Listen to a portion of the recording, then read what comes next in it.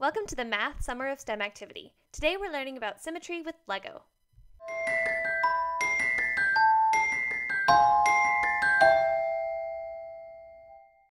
You will need graph paper, a ruler, Lego of different shapes and sizes, and markers. Start by selecting the Lego bricks you want. Then match the brick colors to the marker colors. Draw a line in the middle of the paper that will be used as the line of symmetry.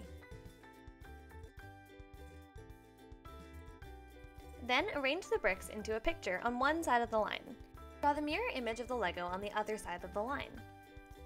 As you can see in this diagram, if I have one Lego brick on the left side, I draw the same thing in the same position on the right side. This way there are mirror images of each other. Try mixing up the Lego bricks and then rebuilding it based on the image you drew. Ta-da! You're done! I hope you learned a little bit more about symmetry. If you tried this activity out at home, be sure to comment photos of what you've created below. I hope you enjoyed this video and stay tuned for the rest of the Summer of STEM.